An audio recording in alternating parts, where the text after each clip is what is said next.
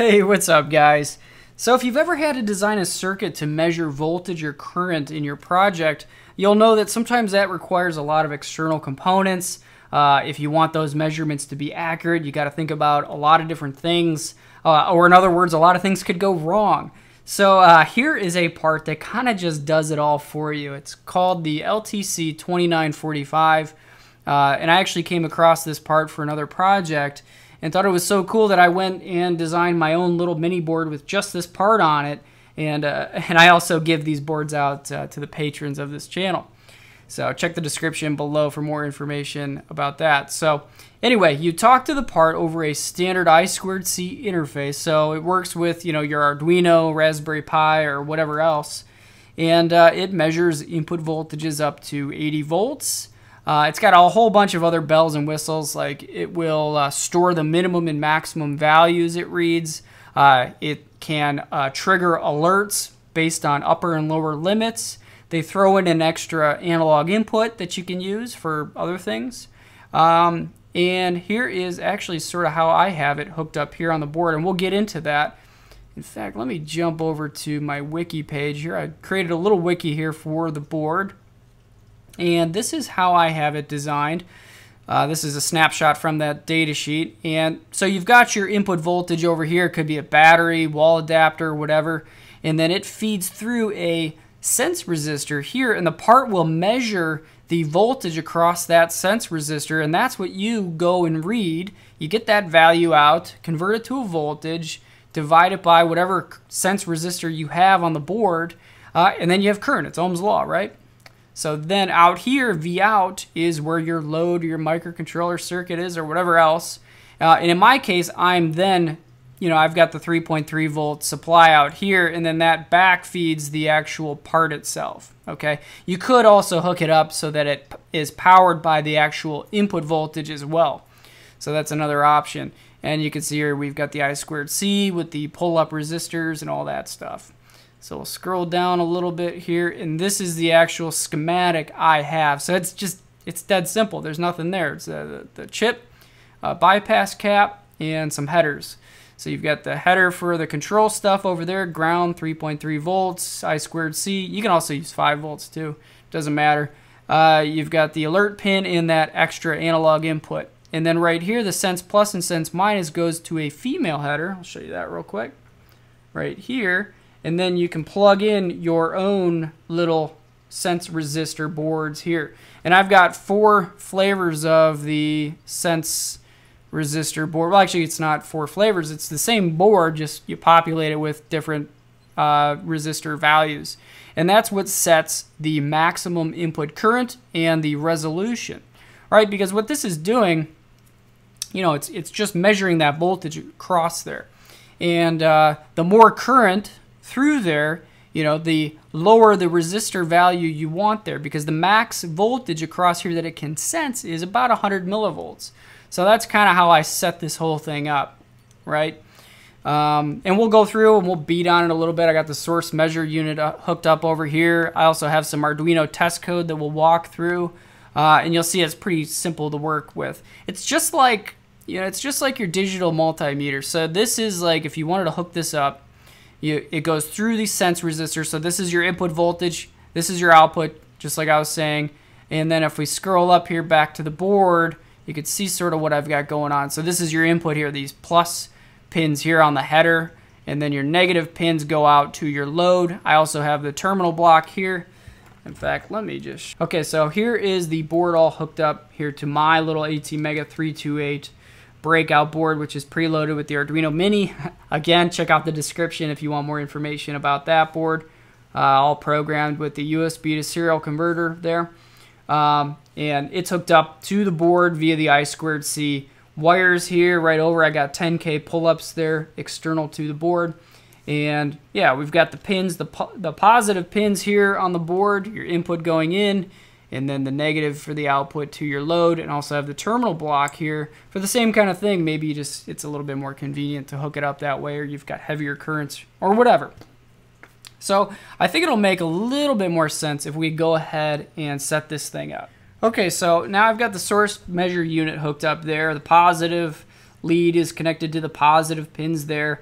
The negative pin is then hooked up to our load, and that's just a 1K ohm resistor, and then the negative lead on the other side. And I'm also making sure that we have a common ground in the whole system here. So I actually grounded that negative lead over to the ground of the microcontroller there. So now we're all hooked up. And by the way, real quick, I just want to show you the 328 board. We'll go right here, just so you can see the I2C pins that I'm using. So analog 4 is the I2C data, analog 5 is the I2C clock. All right, go back to the power monitor board here. Okay, so what we've got here then is a 1K ohm load. I'm using the 10 ohm sense resistor. So you can see our V in. There's a lot going on here on this serial monitor window, but it's kind of universal depending on whatever you're doing. So you just have to look at the right column. And I'll just go ahead and walk you through this. So right here we have the input voltage that it's measuring, 25 millivolts of resolution with an 80 volt max, and it is currently measuring 5 volts. So it's pretty good. Right here then is where you would look if you've got a 10 ohm resistor hooked up. 2.5 microamps of resolution, 10 milliamp max, and it's measuring 5.055 milliamps. That's pretty good. And then right here, if you had a 1 ohm, 0.1 ohm, 0.0 ohm, and then your extra analog input, that gives you 0.5 millivolts of resolution, 2 volt max. Okay, so anyway, that is the measurement there. And 5 volts. So actually what I'm going to do is disconnect the load for a second. And I'm going to crank the voltage way up so you can see how it measures that. So now I've just got the positive lead connected right there to the positive terminal, nothing hooked up to the load side or the minus terminals, and then the negative lead hooked up to the system ground of the microcontroller. And you can see we're still measuring 5 volts, and I'm going to go ahead up here to the source measure unit, 15 volts. There it is. Nice. I'm going to lower that down to 10. You can see 10 volts there, 20, 30. Oh, that's the max there for that scale. Okay, 30.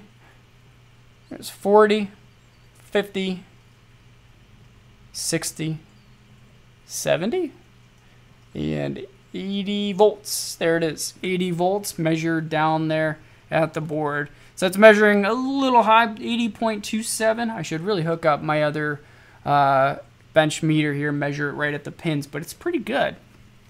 Okay, so let me lower that way down here before I blow things up. All right. And now we're going to push some current through the board here directly. So I'm going to reconfigure the source measure unit to be a current source. Okay, so now the source measure unit's configured as a current source, 10 milliamps there. I'm now hooking up to the terminal block input straight across there.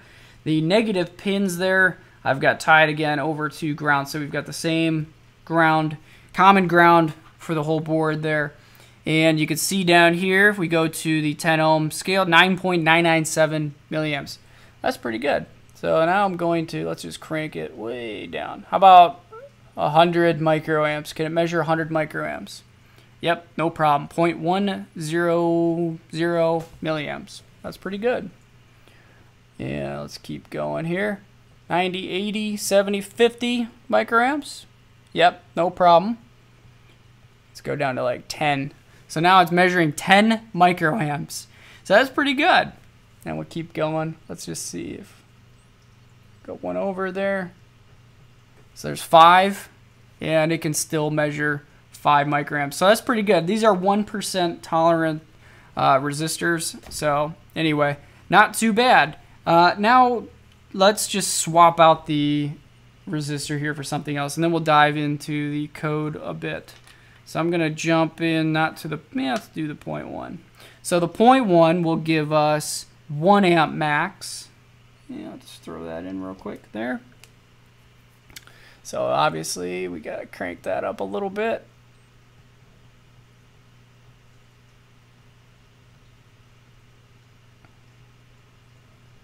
So now we're measuring a half an amp. And you can see we've got 498 milliamps. It's pretty good. And then just throw an amp through there. And there we go, well, there we go, 1 amp. measured. So, you know, that's kind of how it works depending on the burden resistor. And we could even crank 10 amps through this. Well, actually, not 10 amps. Let me jump back over to the wiki here. So this is actually something I overlooked. If you see here, we've got the 0.01 and I'm showing 10 amp max. Well, really, the 0.01 ohm resistor there is only a quarter watt. So you can't push 10 amps through it. It's more like 5 amps.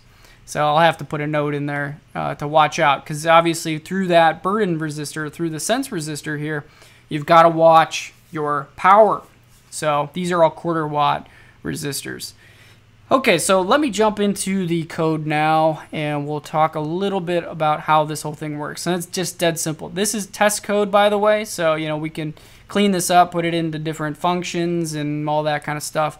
And right now, everything is one way only. We're only reading registers from the device. We could also configure things, program thresholds, the upper lower limits, and all that kind of stuff, but we're not dealing with any of that right now. It also does power monitoring, which I'm not using right now because I can just do the power calculation in the microcontroller, but it will do that multiply function for you and take the current value and the voltage value, multiply them together, store them in a register, and then compare that to the threshold value. So that's only useful if you're doing, you know, if it ever hits this limit with power, shut things down or alert me and I can do something, you know, in the microcontroller. But anyway, I'm not doing anything with that, so no need to mess with it. I'm going to scroll down here to the I2C information. Okay, right here. And over here in the test code, we'll jump right in. So we're using the standard wire.h library that comes with the Arduino IDE. I'm using version 1.8.1. And right here, we've got the I2C address. And if we go down here, we can actually strap those pins high or low. So if you have like a whole bunch of these devices on your board, you know, you can have different addresses for each of them because it is I2C. So all the devices could be using the same pins, but you have to have a unique address for each device. I have both of those pins pulled low, so this is the address we're using. And I just copied that right out of here and threw it right here as a pound define. Got some variables we're dealing with. We'll talk about as we walk through this. Wire.begin. And then we're going to go and read the input voltage first. And we look at the register map here. What's cool is out of the box, we really don't have to mess with anything. We don't have to configure this at all. We could if we wanted to.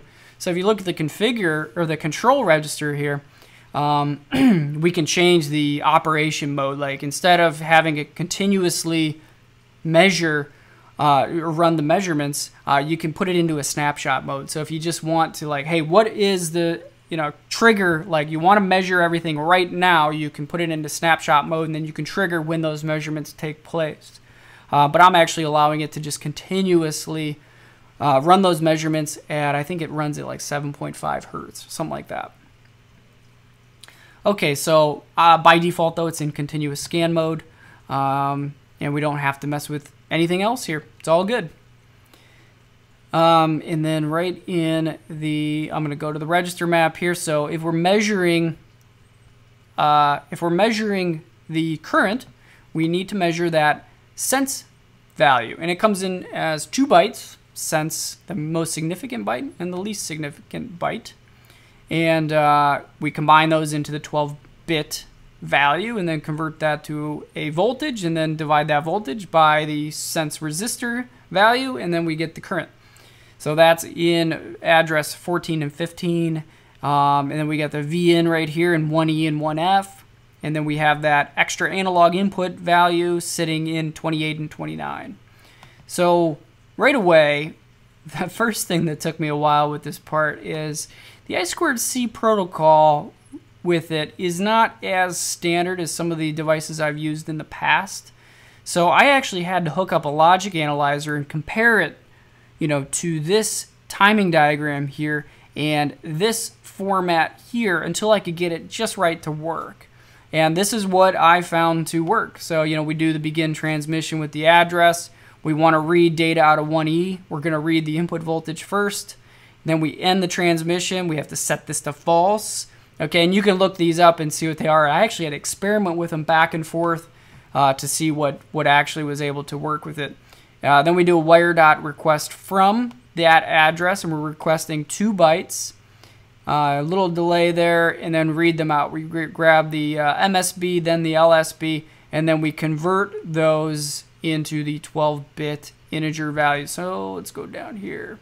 And the way those come out at you, if we scroll down, you'll see right here, you get those in this format here. So you see the LSB, the bottom 4 bits are reserved. They're not used. So the data actually starts at bit location 4 here. So I actually shift it down by 4, and then just for good measure, and it with an F, which is the bottom 4 ones there to clear out anything garbage that might be up there. And then I take the MSB, map it to an unsigned int, and then shift that over to the left 4 places, and now you have that combined 12-bit value. Okay, so now we've got that 12-bit value, and then we can convert it to a voltage. We take the value, and we know it's got a 25 millivolt resolution, so that's per bit 25 millivolts, multiply it up, and then we get our final voltage. Okay, the next part is to grab the analog input, that extra analog input I'm talking about with a 2-volt max. Same kind of deal. It starts at 28. Same thing, mapping over, except now we multiply it by 0.5 millivolts, and you've got your voltage. Then to get the sense current, a little bit more involved, but not too bad. We start at 14, grab the MSB, LSB, convert it to the 12-bit value. Now you have the value, but to convert it to the different voltages, or not the different voltages, but the different currents, you'll have to multiply it by different scaling factors. So like, you know, we have the resolution. It's got a 25 microvolt resolution for that voltage. Okay, so right here, if I want to just measure amps, so the 0.01 resistor value, I display that in amps all the way right here. Okay, I display that as amps. So I multiply it to get the voltage first by 25 microamps, and then divide it by the resistor value in ohms, 0.01. And that's fine. But at these values here, so for the 10, the 1, and the 0.1, I want to display those in milliamps, which is why I've taken 3 zeros off of it, and now it's multiplying by 25 millivolts. So if you're looking at it, you know, just keep that in mind if that's confusing to you at all. And then I go ahead and print it all out. Okay, so that's it. That's the test code. That's a little bit of a demo there on the bench. If you have any questions, leave them in the comments. Thanks for watching. Hope that helps, and we'll see you next time.